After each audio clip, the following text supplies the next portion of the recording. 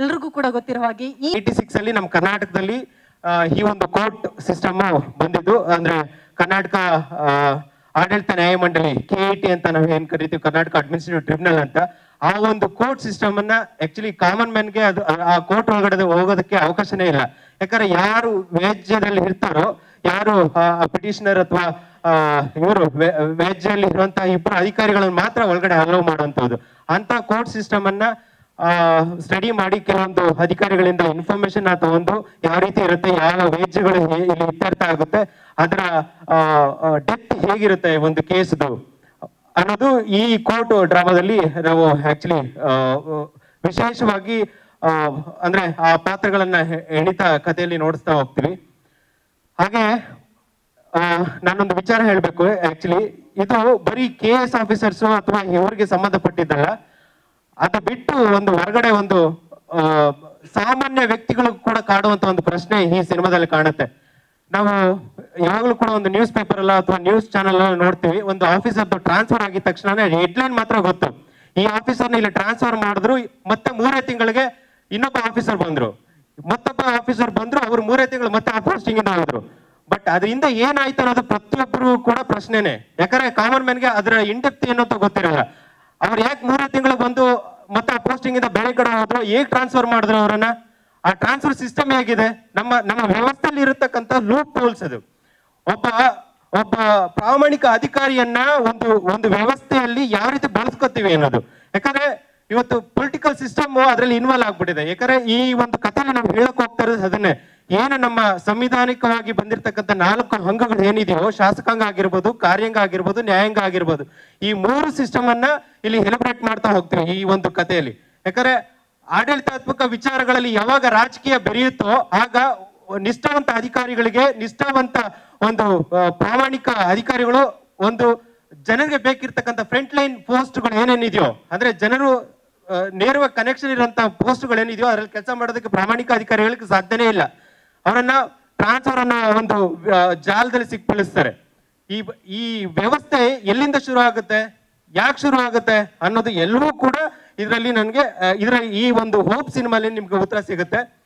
ಇದರ ಜೊತೆ ಈ ಒಂದು ಕಥೆಯಲ್ಲಿ ನಾವು ಇನ್ನೂ ಬಿಂಬಿಸ್ಬೇಕಾಗಿರೋದು ಅಥವಾ ಹೇಳಬೇಕಾಗಿರೋ ವಿಚಾರಗಳು ತುಂಬಾ ಇದೆ. ಈಗ ಸಿನಿಮಾದಲ್ಲಿ ಎಲ್ಲವನ್ನೂ ಕೂಡ ಸೂಕ್ಷ್ಮ ವಿಚಾರಗಳನ್ನ ಜನರಿಗೆ ತಲುಪಿಸುವಂತ ಪ್ರಯತ್ನ ಮಾಡಿದ್ವಿ. ಯಾಕಂದ್ರೆ ಅದು ಬರೀ ಹೆಡ್ಲೈನ್ ಅಲ್ಲಿ ಮಾತ್ರ ನೋಡಿರೋಂಥ ವಿಚಾರಗಳನ್ನ, ಆ ವಿಚಾರಗಳು ಏಕೆ ಅಂದ್ರೆ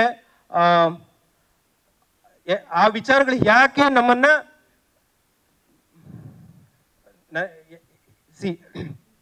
ಯಾಕೆ ಆ ವಿಚಾರಗಳನ್ನ ನಾವು ತಲುಪಿಸ್ಬೇಕು ಅನ್ನೋದು ನನ್ನ ಒಳಗಡೆ. ಯಾಕಂದ್ರೆ ಇದು ನಾನು ಪರ್ಸನಲಿ ಈ ಸಿನಿಮಾವನ್ನು ಮಾಡ್ಬೇಕಾದ್ರೆ ನನ್ನೊಳಗಡೆ ಹಾಕೊಂಡಿದ್ದ ಪ್ರಶ್ನೆ, ನನ್ನ ತಾಲೂಕಲ್ಲಿ ಅಥವಾ ನನ್ನ ಡಿಸ್ಟಿಕ್ ಅಲ್ಲಿ ಒಂದು ಒಳ್ಳೆ ಆಫೀಸರ್ ಬರಬೇಕು ಅಂತ ಪ್ರತಿಯೊಬ್ಬ ವ್ಯಕ್ತಿಯಲ್ಲೂ ಕೂಡ ಕಾಡ್ತಾನೆ ಇರುತ್ತೆ.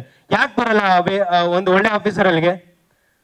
ಆ ಒಂದು ಟ್ರಾನ್ಸ್ಫರ್ ಸಿಸ್ಟಮ್ ಇದೆಯಲ್ಲ, ಅದ್ರಲ್ಲಿ ಇರೋ ಲೂಪ್ ಹೋಲ್ಸ್ ಅದು. ಒಂದು ಹೊಸ ಸರ್ಕಾರ ಬಂದಿದ ತಕ್ಷಣ ಫಸ್ಟ್ ಪೊಲಿಟಿಷಿಯನ್ಸ್ ಕೈ ಹಾಕೋದೇ ಟ್ರಾನ್ಸ್ಫರ್ ಸಿಸ್ಟಮ್ಗೆ. ಅವ್ರಿಗೆ ಬೇಕಿರೋ ಅಧಿಕಾರಿಗಳನ್ನ, ಅವ್ರಿಗೆ ಬೇಕಿರುವಂತ ಜಾತಿ ವ್ಯವಸ್ಥೆ ಆಗಿರ್ಬೋದು ಅಥವಾ ಅವರ ಒಂದು ಸರೌಂಡಿಂಗ್ ಪೀಪಲ್ನ, ಅವ್ರಿಗೆ ಸಪೋರ್ಟಿವ್ ಇರೋಂಥ ವ್ಯಕ್ತಿಗಳನ್ನ ಇದರಲ್ಲಿ ತಗೋತಾರೆ. ಅಂದ್ರೆ ಅವ್ರ ಪೋಸ್ಟಿಂಗ್ ಅವರು PA ಆಗಿ ಅವರ ಡಿಸ್ಟಿಕ್ಗೆ, ಅವ್ರ ತಾಲೂಕಿಗೆ ಬೇಕು ಅಂತ ತಗೋತಾರೆ. ಅವಾಗ ಏನಾಗುತ್ತೆ, ನಮ್ಮ ವ್ಯವಸ್ಥೆ ಭ್ರಷ್ಟಾಚಾರದ ಒಂದು ಕೂಪಕ್ಕೆ ಒಳಗಾಗುತ್ತೆ. ಈ ಟ್ರಾನ್ಸ್ಫರ್ ಸಿಸ್ಟಮ್ ಹಿಂದೆ ಯಾವ ರೀತಿ ಒಬ್ಬ ರಾಜಕಾರಣಿ ಆಗಿರ್ಬೋದು ಅಥವಾ ಈ ಉಳಿದಿದ್ದ ಅಧಿಕಾರಿಗಳ ಕೈವಾಡ ಆಗಿರ್ಬೋದು, ಇವೆಲ್ಲವನ್ನು ಕೂಡ ಸೂಕ್ಷ್ಮವಾಗಿ ಅಂದ್ರೆ ಸಿನಿಮಾ ನೋಡಿದ್ರೆ ಸುಮಾರು ಜನರ ಪ್ರಶ್ನೆ ನಾನು ಫೇಸ್ ಮಾಡ್ಬೇಕಂತ ನನಗೆ ಗೊತ್ತು. ಅಂದ್ರೆ ಅವ್ರು ಕೇಳ್ತಾರೆ, ಹೇಗ್ ಟಚ್ ಮಾಡಿದ್ರಿ, ಹೇಗೆ ಇದನ್ನ ಇನ್ಫಾರ್ಮೇಶನ್ ಕಲೆಕ್ಟ್ ಮಾಡಿದ್ರಿ ಅನ್ನೋದನ್ನ ನಾನು ಫೇಸ್ ಮಾಡ್ಲೇಬೇಕು. ಬಟ್ ಅದನ್ನ ನೋಡ್ಸ್ಲೇಬೇಕಿತ್ತು. ಅದಕ್ಕೋಸ್ಕರ ಹೋಪ್ ಸಿನಿಮಾನ ಆ ಒಂದು ಕಥೆಯಲ್ಲಿ ನಾವು ಇಂಚಿಂಚಾಗಿ ಅಂದ್ರೆ ಆ ಒಂದು ಕೋರ್ಟ್ ಸಿಸ್ಟಮ್ನ ಹೇಳಿದೀವಿ. ಅದರ ಜೊತೆ ಈ ಒಂದು ಸಿನಿಮಾದಲ್ಲಿ ಮುಖ್ಯ ಪಾತ್ರದಲ್ಲಿ ಅಭಿನಯಿಸಿರುವಂತ ನಮ್ಮ ಶ್ವೇತಾ ಶ್ರೀವತ್ಸವ್ ಮೇಡಮ್ಗೆ, ಯಾಕಂದ್ರೆ ಅದೊಂದು ಖುಷಿ ವಿಚಾರ. ಯಾಕಂದ್ರೆ ಫಸ್ಟ್ ಟೈಮ್ ನಾನು ಈ ಒಂದು ಕಥೆನ ನರೇಟ್ ಮಾಡೋದಕ್ಕೆ ಅವ್ರ ಮನೆಗೆ ಹೋದಾಗ ಅವರು ಕತೆ ಕೇಳ್ತಿದ್ದಾಗ್ಲೇ ಎಮೋಷನಲ್ ತುಂಬಾ ಅಂದ್ರೆ ಅವ್ರ ಕ್ಲೈಮ್ಯಾಕ್ಸ್ ಮುಗಿತಿದ್ದಾಗ ಅಳು ಬಂದ್ಬಿಡ್ತು ಅವ್ರಿಗೆ. ಸರ್, ಈ ತರದೊಂದು ಕಥೆನ ನನಗೆ ತಾಮದ ನರೇಟ್ ಮಾಡ್ತಾ ಇದೀರಲ್ಲ, okay, I am very happy sir. ಯಾಕಂದ್ರೆ ಎಷ್ಟೋ ಜನ ಅಂದ್ರೆ ಕಮರ್ಷಿಯಲ್ ಆಗಿ ಯೋಚನೆ ಮಾಡ್ತಾರೆ ಅಥವಾ ಬೇರೆ ಬೇರೆ ದಿಕ್ಕುಗಳ ಯೋಚನೆ ಮಾಡ್ತಾರೆ.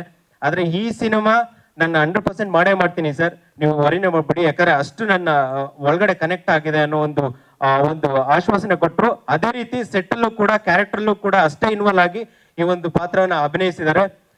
ಅವರ ಒಂದು ಭಾವನೆಗಳು ಹೇಗಿತ್ತು ಅಂತಂದ್ರೆ, ಯಾಕಂದ್ರೆ ಈ ಒಂದು ಪಾತ್ರ ಯಾವುದು ಹೋಪ್ ಸಿನಿಮಾದಲ್ಲಿ ಶಿವಾನಿ ಅನ್ನೋ ಪಾತ್ರ ಒಂದು ಹೆಣ್ಣಿನ ಒಳಗಡೆ ಇರ್ತಕ್ಕಂಥ ಆ ಭಾವನೆಗಳು ಏನಿದೆಯಲ್ಲ, ಅಂದ್ರೆ ನಮ್ಗೆ ಇಲ್ಲಿ ಡಿಸ್ಕ್ರಿಮಿನೇಷನ್ ಕೂಡ ಒಂದು ಪಾಯಿಂಟ್ ಆಗುತ್ತೆ. ಒಂದು ಸರ್ಕಾರಿ ಉದ್ಯೋಗದಲ್ಲಿ ಒಂದು ಹೆಣ್ಣಿನ ಶೋಷಣೆ ಏನಿದೆಯಲ್ಲ, ಆ ಶೋಷಣೆ ಯಾರು ಸಪೋರ್ಟ್ ಇಲ್ದೇ ಇದ್ದಾಗ, ನಮ್ಗೆ ಒಂದು ಒಳ್ಳೆ ಪೋಸ್ಟಿಂಗ್ ಅಲ್ಲಿ ರನ್ ಆಗ್ಬೇಕಾದ್ರೆ ಒಂದು ಪೊಲಿಟಿಕಲ್ ಸಪೋರ್ಟ್ ಇರಬೇಕು, ಇಲ್ಲ ಬ್ಯಾಕ್ ಗ್ರೌಂಡ್ ಚೆನ್ನಾಗಿರ್ಬೇಕು, ಇಲ್ಲ ಮನಿ ಬ್ಯಾಕ್ ಗ್ರೌಂಡ್ ಇಂದ ಬಂದಿರಬೇಕು, ಇಲ್ಲ ದೊಡ್ಡ ದೊಡ್ಡ ಆಫೀಸರ್ಸ್ ಲಿಂಕ್ ಇರಬೇಕು.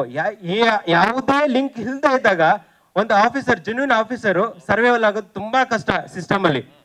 ಅಂತ ಒಂದು ಪಾತ್ರವನ್ನ ತುಂಬಾ ಎಮೋಷನಲ್ ಆಗಿ ಒಂದು ಜರ್ನಿ ಕೋರ್ಟಲ್ಲಿ ಆಗಿರ್ಬೋದು, ಆಫೀಸಲ್ಲಿ ಆಗಿರ್ಬೋದು, ಎಲ್ಲ ಜಾಗದಲ್ಲೂ ಕೂಡ ಆ ಪಾತ್ರದಲ್ಲಿದ್ದು ಆ ಪಾತ್ರವನ್ನ ಜೀವಂತವಾಗಿ ನಮ್ಗೆ hope ಸಿನಿಮಾಲಿ ಕಟ್ಕೊಟ್ಟಿದ್ದಾರೆ. I am very happy, ಯಾಕಂದ್ರೆ ಅವ್ರ ಜೊತೆ ಕೆಲಸ ಮಾಡಿದ್ರೆ ನನಗೂ ಖುಷಿ ಆಯ್ತು. ತದನಂತರ ಈ ಒಂದು ಸಿನಿಮಾಲಿ ಸುಮಲತಾ ಮೇಡಮ್ ಅವರ ಪಾತ್ರ ತುಂಬಾನೇ ಮುಖ್ಯವಾಗಿದೆ. ಯಾಕಂದ್ರೆ ಅದೊಂದು ಕ್ಯೂರಿಯಸ್ ಮತ್ತೆ ಒಂದು ಒಳ್ಳೆ ಸಂದರ್ಭಕ್ಕೆ ಬರುವಂತ ಪಾತ್ರ. ಅದು ಸಿನಿಮಾ ಅಲ್ಲಿ ಅವರ ಪಾತ್ರ ಒಂದು ಸಿನಿಮಾಗೆ ಒಂದು ದಿಕ್ಕನ್ನು ಬದಲಿಸುತ್ತೆ. ಈ ವ್ಯವಸ್ಥೆನ ಪ್ರಶ್ನೆ ಮಾಡುವಂತ ಒಂದು ನಾವೆಲ್ಲ ಎಕ್ಸ್ಪೆಕ್ಟ್ ಮಾಡ್ತಾ ಇರ್ತಕ್ಕಂಥ ಒಂದು ರಾಜಕೀಯ ವಲಯದಲ್ಲಿ ಬೇಕು, ಇದು ಈ ತರದ ಒಂದು ಬದಲಾವಣೆ ಬೇಕು. ಯಾಕಂದ್ರೆ ಟ್ರೈಲರ್ ನೋಡಿದಾಗ ಗೊತ್ತಾಗುತ್ತೆ, ಕರ್ನಾಟಕದ ಇತಿಹಾಸದಲ್ಲಿ ಇಲ್ಲಿವರೆಗೂ ಕೂಡ ಮಹಿಳಾ ಮುಖ್ಯಮಂತ್ರಿ ಅನ್ನೋ ಒಂದು ಪದನೂ ಬಂದಿಲ್ಲ, ಆ ಬಳಕೆ ಮಾಡುವಂತ ಇಚ್ಛಾಶಕ್ತಿನೂ ಯಾರಿಗೂ ಇಲ್ಲ. ಅಂತ ಸಂದರ್ಭದಲ್ಲಿ ಈ ಒಂದು ಪಾತ್ರನ ಸೃಷ್ಟಿ ಮಾಡಿ ಆ ಪಾತ್ರಕ್ಕೆ ಅವರೇ ಬೇಕು ಅಂತ ಪ್ರಯತ್ನ ಪಟ್ಟಾಗ ನಮ್ಮ ಪ್ರೊಡ್ಯೂಸರ್ 100% ಸುಮಲತಾ ಮೇಡಮ್ ಅವ್ರನ್ನೇ ತಗೊಂಡು ಈ ಪಾತ್ರವನ್ನ ಮಾಡೋಣ ಅಂತಂದ್ರು. ಅವರು ಆ ಪಾತ್ರಕ್ಕೆ ಜೀವ ಕೊಟ್ಟಿದ್ದಾರೆ. ಇವತ್ತು ಕಾರ್ಯಕ್ರಮಕ್ಕೆ ಬರ್ತಾ ಇಲ್ಲ, ಬಟ್ ಪ್ರೀಮಿಯರ್ ಶೋಗೆ ಬರ್ತೀನಿ ಅಂತ ಪ್ರಾಮಿಸ್ ಮಾಡಿದ್ದಾರೆ. ಅವ್ರ ಪಾತ್ರ ಕೂಡ ಅಷ್ಟೇ ಜೀವಂತವಾಗಿದೆ. ಅದಾದ್ಮೇಲೆ ಈ ಸಿನಿಮಾ ಅಲ್ಲಿ ಸುಮಾರು ಜನ ಆಕ್ಟರ್ಗಳು ನನಗೆ ತುಂಬಾ ಸಪೋರ್ಟಿವ್ ಆಗಿ ಕೆಲಸ ಮಾಡಿದ್ದಾರೆ. ನಮ್ಮ ಗೋಪಾಲ್ ಕೃಷ್ಣ ದೇಶಪಾಂಡೆ ಸರ್ ಅಡ್ವೊಕೇಟ್ ಆಗಿ ಈ ಒಂದು ಪಾತ್ರವನ್ನ ನಿರ್ವಹಿಸಿದ್ದಾರೆ. ಸರ್ವಿಸ್ ಮ್ಯಾಟರ್ನ, ಯಾಕಂದ್ರೆ ಅವರು ಕೂಡ ನಾನು ಕತೆ ನರೇಟ್ ಮಾಡಿದಾಗ ಅವ್ರಿಗೂ ಕೂಡ ಒಂದು ಪ್ರಶ್ನೆ ಇತ್ತು, ಸರ್ ಹೇಗ್ ಸರ್ ಇದು, ನಾನು ಕ್ರಿಮಿನಲ್ ಕೋರ್ಟ್ ಅಲ್ಲಿ ಅಂದ್ರೆ ನಾರ್ಮಲಿ ಸಿನಿಮಾಗಳಲ್ಲಿ ನೋಡಿದೀನಿ, ಹಿಂಗೆ ಹ್ಯಾಂಡಲ್ ಮಾಡ್ಬೋದು, ಈ ತರದ ಕೇಸ್ ಪ್ರೊಸೀಜರ್ಸ್ ಇರುತ್ತೆ ಅಂತ. ಸಿವಿಲ್ ಕೋರ್ಟ್ ಅಲ್ಲೂ ನೋಡಿದೀನಿ, ಇದು ಲ್ಯಾಂಡ್ ಡಿಸ್ಪ್ಯೂಟ್ ಇರುತ್ತೆ, ಈ ತರ ಒಂದು ಇನ್ಫಾರ್ಮೇಶನ್ ಡಾಕ್ಯುಮೆಂಟೇಶನ್ ಸಿಗುತ್ತೆ. ಸರ್ವಿಸ್ ಮ್ಯಾಟರ್ ಹೇಗ್ ಸರ್ ಡೀಲ್ ಮಾಡೋದು, ಅಂದ್ರೆ ಹೇಗೆ ಅದು ವಾದ ಮಾಡಬೇಕು, ಕೋರ್ಟ್ ಅಲ್ಲಿ ಹೇಗ್ ನಿಲ್ಬೇಕು, ದೆನ್ ಜಡ್ಜ್ ಮುಂದೆ ಯಾವ ರೀತಿ ನಾನು ವಾದ ಮಾಡಬೇಕು, ಬಾಡಿ ಲ್ಯಾಂಗ್ವೇಜ್ ಹೇಗಿರುತ್ತೆ, ಇವೆಲ್ಲವೂ ಕೂಡ ಅವ್ರಿಗೆ ಕೇಳ್ತಾ ಇದ್ದಾಗ ಅವರು ರೆಡಿಯಾಗಿ ಬಂದ್ರು. ಅಷ್ಟು ಜೀವಂತವಾದಂತ ಪಾತ್ರವನ್ನ ಅವರು ಜೀವಿಸಿದ್ದಾರೆ. ಯಾಕಂದ್ರೆ ನಮ್ಮ ಸುತ್ತಮುತ್ತ ನಡೆಯುವಂತ ಒಂದು ಘಟನೆನ ನಾವು ನೋಡ್ತಿದ್ವಿ, ಅದನ್ನ ಹೋಪ್ ಸಿನಿಮಾಲಿ ಆ ಜೀವಿಸುವಂತ ಒಂದು ಸನ್ನಿವೇಶವನ್ನ ನಮ್ಮ ಆರ್ಟಿಸ್ಟ್ಗಳು ಕೊಟ್ಟಿದ್ದಾರೆ. ಅದಾದ್ಮೇಲೆ ನಮ್ಮ ಸಿಂಧು ಶ್ರೀನಿವಾಸ್ ಅವರು ಕೂಡ ಈ ಸಿನಿಮಾಲಿ ಒಬ್ಬ ಜರ್ನಲಿಸ್ಟ್ ಪಾತ್ರವನ್ನ ನಿರ್ವಹಿಸಿದ್ದಾರೆ. ಸಿನಿಮಾಗೆ ಹೀಗೆ ನಮ್ಮ ವ್ಯವಸ್ಥೆ ರನ್ ಆಗೋದಕ್ಕೆ ಶಾಸಕಾಂಗ, ಕಾರ್ಯಾಂಗ, ನ್ಯಾಯಾಂಗ ಇದೆಯೋ ಅವುಗಳನ್ನೆಲ್ಲವನ್ನೂ ತಿದ್ದುವಂತಹ, ಅವುಗಳ ಮೂರು ಅಂಗಗಳನ್ನ ಒಳ್ಳೆ ರೀತಿಯಲ್ಲಿ ಕಾರ್ಯನಿರ್ವಹಿಸೋದಕ್ಕೆ ಯಾವಾಗಲೂ ಸೂಕ್ಷ್ಮವಾಗಿ ಗಮನಿಸುವಂತಹ ಮಾಧ್ಯಮ ನಮ್ಮ ಪತ್ರಿಕಾ ಮಾಧ್ಯಮ. ಆ ಒಂದು ಪಾತ್ರದಲ್ಲಿ ನಮ್ಮ ಸಿಂಧು ಮೇಡಮ್ ತುಂಬಾ ಚೆನ್ನಾಗಿ ಅಚ್ಚುಕಟ್ಟಾಗಿ ಪಾತ್ರ ಮಾಡಿದ್ದಾರೆ. ಐ ಆಮ್ ವೆರಿ ಹ್ಯಾಪಿ, ಯಾಕಂದ್ರೆ ಅವರು ತುಂಬಾ ಇನ್ವಾಲ್ವ್ ಆಗಿ ತುಂಬಾ ಚೆನ್ನಾಗಿ ಮಾಡಿದ್ದಾರೆ. ಅದಾದ್ಮೇಲೆ ಪ್ರಕಾಶ್ ಬೆಳ್ವಡಿ ಸರ್ ಈ ಆಕ್ಚುಲಿ ವಿಡಿಯೋ ಬೈಟ್ ಕಳ್ಸಿಕೊಟ್ಟಿದ್ದಾರೆ. ಅವರು ಒಂದು ಪಾತ್ರ ಕೂಡ ತುಂಬಾನೇ ಮುಖ್ಯವಾದದ್ದು. ಅವರ ಪಾತ್ರ ಇಲ್ಲದೆ ಈ ಸಿನಿಮಾ ಆಕ್ಚುಲಿ ಕಂಪ್ಲೀಟ್ ಆಗೋದಕ್ಕೆ ಚಾನ್ಸ್ ಇಲ್ಲ. ಒಂದು ನೆಗೆಟಿವ್ ಶೇಡ್ ಅಲ್ಲಿ ಒಬ್ಬ ಸರ್ವಿಸ್ ಮ್ಯಾಟರ್ನ ಹೇಗ್ ಡೀಲ್ ಮಾಡ್ಬೋದು ಒಬ್ಬ ಅಡ್ವೊಕೇಟ್ ಅನ್ನೋದು ಅವರ ಒಂದು ಪಾತ್ರ ಅಷ್ಟು ಅಚ್ಚುಕಟ್ಟಾಗಿ ಕಟ್ಕೊಟ್ಟಿದ್ದಾರೆ. ಅವ್ರಿಗೂ ಕೂಡ ಈ ಒಂದು ಕಾರ್ಯಕ್ರಮಕ್ಕೆ ಬಂದಿಲ್ಲ, ಬಟ್ ಅವ್ರನ್ನ ನೆನ್ಸ್ಕೊಳ್ಳೇಬೇಕು. ಅದಾದ್ಮೇಲೆ ನಮ್ಮ ಪ್ರಮೋದ್ ಶೆಟ್ಟಿ ಸರ್, ಅವರು ಕೂಡ ಒಬ್ಬ KS ಆಫೀಸರು, ಅಂದ್ರೆ ಈ ಒಂದು ಸಿನಿಮಾದಲ್ಲಿ KS ಆಫೀಸರ್ ಪಾತ್ರವನ್ನ ನಿರ್ವಹಿಸಿದ್ದಾರೆ. ಈ ನಾವು ಪಾಸಿಟಿವ್ ಸೈಡ್ ಆಫೀಸರ್ಸ್ನ ನೋಡಿದೀವಿ, ಬಟ್ ನೆಗೆಟಿವ್ ಸೈಡ್ ಆಫೀಸರ್ಸ್ನ ನೋಡೋದಕ್ಕೆ ಚಾನ್ಸ್ ಇಲ್ಲ. ಒಂದು ಉದಾಹರಣೆ ಏನಂತಂದ್ರೆ, ಎಲ್ಲರ ಹತ್ರ ಚೆನ್ನಾಗಿದ್ದಾನೆ ಈ ವ್ಯಕ್ತಿ ಅಂತಂದ್ರೆ ಆ ವ್ಯಕ್ತಿ ನಿಜವಾಗ್ಲೂ ಅವನು ರಾಮ ಆಗಿರೋಕ್ ಚಾನ್ಸ್ ಇಲ್ಲ, ಅಥವಾ ಒಳ್ಳೆ ವ್ಯಕ್ತಿ ಆಗಿರೋಕ್ ಚಾನ್ಸ್ ಇಲ್ಲ. ಅವನು 100% ಶಕುನಿನೇ ಆಗಿರ್ತಾನೆ.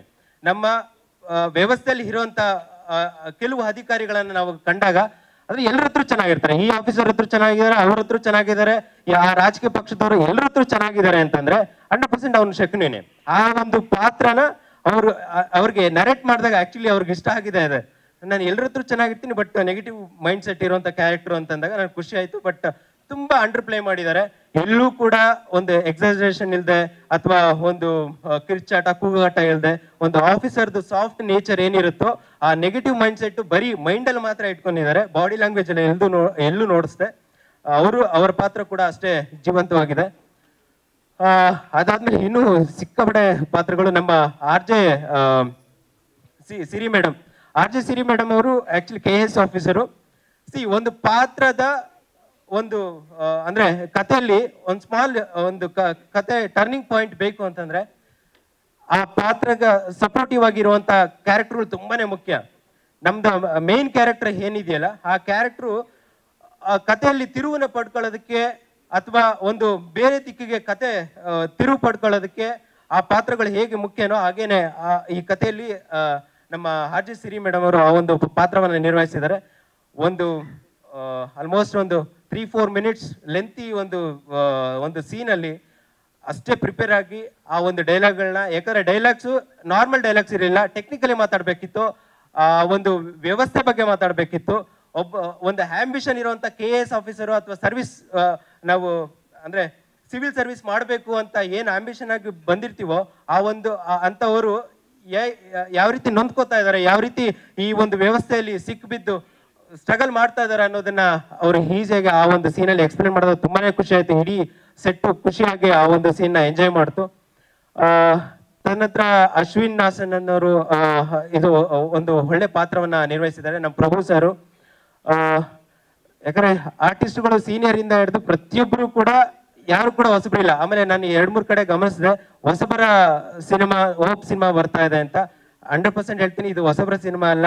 ಇಲ್ಲಿ ಎಲ್ಲ ಹಿರಿಯರಿಂದ ಹಿಡಿದು ಕಿರಿಯರ್ವರೆಗೂ ಎಲ್ಲರೂ ಕೂಡ ಆರ್ಟಿಸ್ಟ್ಗಳು ಎಕ್ಸ್ಪರ್ಟ್ ಮತ್ತೆ ಎಕ್ಸ್ಪೀರಿಯನ್ಸ್ ಇರುವಂತವ್ರೆ. ಈ ಎಲ್ಲ ಪಾತ್ರಗಳು ಕೂಡ ಅವರೇ ಹ್ಯಾಕ್ ಮಾಡಿರೋಂಥವ್ರು. ಹಾಗೆ ನಮ್ಮ ವಿಶಾಲ್ ಹೆಗ್ಡೆ ಅವರು ನಮ್ಮ ಶ್ವೇತಾ ಶಿವಾಸ್ ಅವರ ಗಂಡನ ಪಾತ್ರದಲ್ಲಿ ಅಂದ್ರೆ ಹಸ್ಬೆಂಡ್ ಪಾತ್ರದಲ್ಲಿ ನಿರ್ವಹಿಸಿದ್ದಾರೆ. ಅವರ ಪಾತ್ರ ಕೂಡ ಯಾಕಂದ್ರೆ ಒಂದು ಆಫೀಸರು ಪ್ರೊಫೆಷನಲ್ ಜೀವನದಲ್ಲಿ ಮುಂದುವರಿಸಬೇಕಾದ್ರೆ ಅವರ ಪರ್ಸನಲ್ ಜೀವನನೂ ಕೂಡ ಸಪೋರ್ಟಿವ್ ಆಗಿರ್ಬೇಕು. ಒಂದು ಫ್ಯಾಮಿಲಿ ಅನ್ನೋದು ಒಬ್ಬ ಆಫೀಸರ್ಗೆ ಅಷ್ಟೇ ಇಂಪಾರ್ಟೆಂಟ್ ಆಗಿರುತ್ತೆ. ಆ ಪಾತ್ರದಲ್ಲಿ ತುಂಬಾನೇ ಅಚ್ಚುಕಟ್ಟಾಗಿ ಸಪೋರ್ಟಿವ್ ಹಸ್ಬೆಂಡ್ ಆಗಿ ಈ ಒಂದು ಪಾತ್ರವನ್ನ ಕಟ್ಕೊಟ್ಟಿದ್ದಾರೆ. ಅವ್ರಿಗೂ ಕೂಡ ನಾನು ತುಂಬಾ ಅಭಾರಿಯಾಗಿರ್ತೀನಿ. ಅದ ನಂತರ ಹಿತಾಶ್ರೀ ಮೈಸೂರು ಹುಡುಗಿ ಒಂದು ಕ್ಲೈಮ್ಯಾಕ್ಸ್ ಸೀನಲ್ಲಿ ಒಂದು ಒಳ್ಳೆ ಪಾತ್ರವನ್ನ ನಿರ್ವಹಿಸಿದ್ದಾರೆ. ಥ್ರೂಔಟ್ ಸಿನಿಮಾ ಅಲ್ಲಿ ಆಫೀಸರ್ಸ್ ಬಿಟ್ಟು ಇನ್ನೊಂದು ವಿಚಾರ ಹೇಳ್ಬೇಕು, ಇದು ಬರೀ ಆಫೀಸರ್ಸ್ ಕೋರ್ಟ್ ಡ್ರಾಮಾ ಇದನ್ನೆಲ್ಲ ಹೊರತುಪಡಿಸಿ ಇನ್ನೊಂದು ದಿಕ್ಕಿದೆ ಈ ಸಿನಿಮಾ ಅಲ್ಲಿ, ಅದು ರೈತರ ವ್ಯವಸ್ಥೆ. ಈ ರೈತರ ವ್ಯವಸ್ಥೆ ಇದು ಯಾವುದೋ ರೈತರ ಹೋರಾಟ ಅಲ್ಲ ಅಥವಾ ಯಾವುದೋ ಒಂದು ಬೆಲೆ ವಿಚಾರಕ್ಕೆ ನಡೆಯುವಂತ ಸ್ಟ್ರಗಲ್ ಅಥವಾ ಗಲಾಟೆನೂ ಅಲ್ಲ, ಹೋರಾಟನೂ ಅಲ್ಲ. ಒಂದು ಈ ಆಧುನಿಕ ವ್ಯವಸ್ಥೆಯಲ್ಲಿ ಡೆವಲಪ್ಮೆಂಟ್ ಅಂತ ಬಂದಾಗ ಅವರ ಭೂಮಿಯನ್ನು ಅಕ್ವಜೇಷನ್ ಅಂತ ಗೌರ್ಮೆಂಟ್ ಆಫೀಸರ್ಸ್ ಡಿಸೈಡ್ ಮಾಡಿದಾಗ ಆ ವ್ಯಕ್ತಿ ಆ ಒಂದು ಆಫೀಸ್ನ ಸುತ್ತುವಂತ ಅವನ ಸ್ಟ್ರಗಲ್ ಈ ಸಿನಿಮಾ ಅಲ್ಲಿದೆ. ಆ ಪಾತ್ರ ಈ ಸಿನಿಮಾದ ಜೀವಾಳ ಅಂತ ಹೇಳ್ಬೋದು. ಯಾಕಂದ್ರೆ ಒಬ್ಬ ಸಾಮಾನ್ಯ ರೈತನ ಪಾತ್ರದಲ್ಲಿ ರಾಧಾಕೃಷ್ಣ ಉರಿಯಾಳ್ ಅಂತ ಅವರು ತುಂಬಾನೇ ಒಂದು ಅದ್ಭುತವಾದಂತ ನಟ, ನಮ್ಮ ಯಕ್ಷಗಾನ ಕಲಾವಿದ, ತುಂಬಾನೇ ಅಚ್ಚುಕಟ್ಟಾಗಿ ಆ ಪಾತ್ರವನ್ನ ಈ ಸಿನಿಮಾದಲ್ಲಿ ಕಟ್ಕೊಟ್ಟಿದ್ದಾರೆ. ಅವ್ರಿಗೂ ಕೂಡ ಆಭಾರಿಯಾಗಿರ್ತೀನಿ. ತದನಂತರ ಸುಮಾರು ಜನ ಆರ್ಟಿಸ್ಟ್ ಇದ್ದಾರೆ ಸರ್, ಎಲ್ರು ನಾನು ಆಕ್ಚುಲಿ ಹೊರತೋಗ್ತಾ ಇದೆ. ಯಾಕಂದ್ರೆ ಈ ಸಿನಿಮಾ ಆದ್ಮೇಲೆ ಇನ್ನೊಂದು ಸಿನಿಮಾ ನಾಟ್ಔಟ್ ಅಂತ ನಾನು ಕಂಪ್ಲೀಟ್ ಮಾಡಿದೆ. ಆ ಸಿನಿಮಾದು ಇದ್ರಲ್ಲೂ ಇದೀನಿ. ಓಕೆ ಓಕೆ ಓವರ್ ಆಲ್ ಆಗಿ ಹೋಪ್ ಸಿನಿಮಾ ಒಂದು ಸಾಮಾಜಿಕ ಕಳಕಳಿ ಮತ್ತೆ ಜವಾಬ್ದಾರಿಯುತ ಅಧಿಕಾರಿಗಳನ್ನ ಆಯ್ಕೆ ಮಾಡುವಂತ ಹಕ್ಕು ಪ್ರತಿಯೊಬ್ಬ ನಾಗರಿಕನಲ್ಲೂ ಇರಬೇಕು.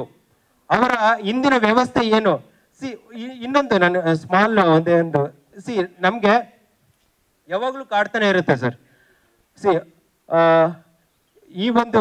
ಈ ಟ್ರಾನ್ಸ್ಫರ್ ಸಿಸ್ಟಮ್ ಅಲ್ಲಿ ಸಿಕ್ಬಿದ್ದಂತ ಆಫೀಸರು ಒಂದೇ ಪೋಸ್ಟಿಂಗಿಗೆ 2 ಆಫೀಸರ್ನ ಪೋಸ್ಟ್ ಮಾಡೋಂಥದ್ದು ಅಥವಾ ಆ ಪೋಸ್ಟಿಂಗಿಗೆ ಅವನು ಬಂದು ಒಂದು 4-5 ತಿಂಗಳಾಗಿರುತ್ತೆ ಸಡನ್ ಆಗಿ ಟ್ರಾನ್ಸ್ಫರ್ ಮಾಡೋಂಥದ್ದು. ಈ ವ್ಯವಸ್ಥೆ ಇದೆಯಲ್ಲ, ಈ ವ್ಯವಸ್ಥೆಯಲ್ಲಿ ಒಂದು ರೈಟ್ಸ್ ಕೊಟ್ಟಿದ್ದಾರೆ ಕಾನ್ಸ್ಟಿಟ್ಯೂಷನ್ ಅಲ್ಲಿ, ಪ್ರತಿಯೊಂದು ಅಧಿಕಾರಿಗೂ ಕೂಡ ಪ್ರತಿಯೊಂದು ಕೆಲಸವೂ ಕೂಡ ಒಂದು ರೈಟ್ಸ್ ಕೊಟ್ಟಿದ್ದಾರೆ. ಅದನ್ನ ಉಲ್ಲಂಘನೆ ಮಾಡುವಂತ ಹಕ್ಕು ಯಾವ ಸರ್ಕಾರಕ್ಕೂ ಇಲ್ಲ ಅಥವಾ ಯಾವ ವ್ಯವಸ್ಥೆಗೂ ಇಲ್ಲ. ಅದನ್ನ ಪ್ರಶ್ನೆ ಮಾಡುವಂತಹದ್ದು, ಅದು ಕೇಳುವಂತಹದ್ದು ಪ್ರತಿಯೊಬ್ಬ ಆಫೀಸರ್ದು ಹಕ್ಕು. ಆ ಸಂವಿಧಾನಿಕವಾದಂತಹ ಹಕ್ಕನ್ನ ಕೇಳುವಂತಹದ್ದೇ ಹೋಪ್ ಸಿನಿಮಾ. ಅವರ ಜರ್ನಿ ಹೇಗಿರುತ್ತೆ ಅನ್ನೋದು ಸಿನಿಮಾದಲ್ಲಿ ನೋಡಿದ್ರೆ ಗೊತ್ತಾಗುತ್ತೆ. ಫೈನಲಿ ನನ್ನ ಟೆಕ್ನಿಷಿಯನ್ಸು, ಓಕೆ, ಈ ಸಿನಿಮಾಲಿ ಕೆಲಸ ಮಾಡಿರ್ತಕ್ಕಂಥ ಕ್ಯಾಮ್ರಾಮನ್ ಆಗಿರ್ಬೋದು, ಎಡಿಟರ್ ಆಗಿರ್ಬೋದು, music director, is wonderful job. ಇಬ್ರು ಕೂಡ ಹರೀಶ್ ಕುಮ್ಮೆ ಅವರು, ದೆನ್ ನಮ್ಮ ಋತ್ವಿಕ್ ಮುರಳೀಧರನ್ ಅವರು, ಹಾಗೆ ನವೀನ್ ಸರ್ ಅವರು, ಎಲ್ಲರೂ ಕೂಡ ಅವರವರ ಕೆಲಸವನ್ನ ಅಚ್ಚುಕಟ್ಟಾಗಿ ಅವರು ನಿರ್ವಹಿಸಿದ್ದಾರೆ. It's very happy. ಅಂದ್ರೆ ಈ ಒಂದು ಫಾರ್ ಸಚ್ ಲವ್ಲಿ ಇಂಟ್ರಡಕ್ಷನ್. 7 ವರ್ಷದ ನಂತರ ನನ್ನ ಸಿನಿಮಾ ಪ್ರೆಸ್ ಮೀಟಲ್ಲಿ ನಿಮ್ಮನ್ನೆಲ್ಲ ಭೇಟಿ ಮಾಡ್ತಿರೋದು ತುಂಬ ಖುಷಿ ಆಗ್ತಿದೆ ನನಗೆ. ಸಿನಿಮಾ ರಂಗಕ್ಕೆ ನನ್ನ ಮದುವೆಯ ನಂತರ ನಾನು ಪ್ರವೇಶ ಮಾಡಿದ್ದು. ತುಂಬಾ ಕಷ್ಟಗಳನ್ನು ನಾನು ಎದುರಿಸಿ, ನನ್ನ ಕನಸೇನಿದೆ, ನನ್ನ ಆಸೆ ಏನಿದೆ, ಮದುವೆಯಾದ ನಂತರ ಕೂಡ ಒಬ್ಬ ಮಹಿಳೆ ಆಕೆಯ ವೃತ್ತಿ ಜೀವನವನ್ನು ರೂಪಿಸ್ಕೊಳ್ಬಲ್ಲು ಅಂತ ಹೇಳಿ ಅದೊಂದು ಸಾಧಿಸಿದ್ದೀನಿ ಅನ್ನೋ ಒಂದು ಸಮಾಧಾನ ನನಗಿದೆ ಮನಸ್ಸಲ್ಲಿ. ಅದರ ಜೊತೆಗೆ ಇನ್ನೊಂದು ತುಂಬಾ ಕಷ್ಟವಾದ ಘಟ್ಟ ಏನಂತಂದರೆ, ತಾಯಿಯಾದ ನಂತರ ಈ ಒಂದು ಎಂಟರ್ಟೈನ್ಮೆಂಟ್ ಇಂಡಸ್ಟ್ರಿನಲ್ಲಿ ಈ ಕಲಾವಿದೆಯಾಗಿ, ಅದರಲ್ಲೂ ಮುಖ್ಯ ಭೂಮಿಕೆಯಲ್ಲಿ ಸಿನಿಮಾಗಳಲ್ಲಿ ಕಾಣಿಸ್ಕೊಳ್ಳೋದು ಬಹಳನೇ challenging and very very difficult. It is definitely not easy. ಇದುವರೆಗೂ ಇದನ್ನು ಯಾರು ಮಾಡಿದಾರೋ ಅವ್ರಿಗೆ ಖಂಡಿತವಾಗಿಯೂ ಹ್ಯಾಟ್ಸ್ ಆಫ್ ಹೇಳೋದಕ್ಕೆ ಇಷ್ಟಪಡ್ತೀನಿ. ಹಾಗೆ ನಾನು ಸಹ ಬಹಳಷ್ಟು ಕಷ್ಟಪಟ್ಟಿದ್ದೆ. ಹೇಗೆ ಅಂತಂದರೆ, ಅದು ಮೆಂಟಲಿ ನಮ್ಮನ್ನು ತುಂಬಾ ಸ್ಟ್ರಾಂಗ್ ಮಾಡೋದಕ್ಕೆ ಸಹಾಯ ಮಾಡುತ್ತೆ. ಏಕೆಂತಂದರೆ ಹೆಣ್ಣು ಮಕ್ಕಳು ಏನನ್ನಾರೋ ಮಾಡೋದಕ್ಕೆ ಈ ಸಮಾಜದಲ್ಲಿ ಹೊರಟಾಗ, ಪ್ರತಿ ಬಾರಿ ನಾನು ವೇದಿಕೆ ಮೇಲೆ ಬಂದಾಗಲೂ ಹೇಳ್ತೀನಿ, ಎಲ್ಲ ಮನುಷ್ಯನಿಗೂ ಚಾಲೆಂಜಸ್ ಇದ್ದೇ ಇರುತ್ತೆ, ಆದರೆ ಹೆಣ್ಣಿಗೆ ಅದು ಡಬಲ್ ಅಷ್ಟೇ.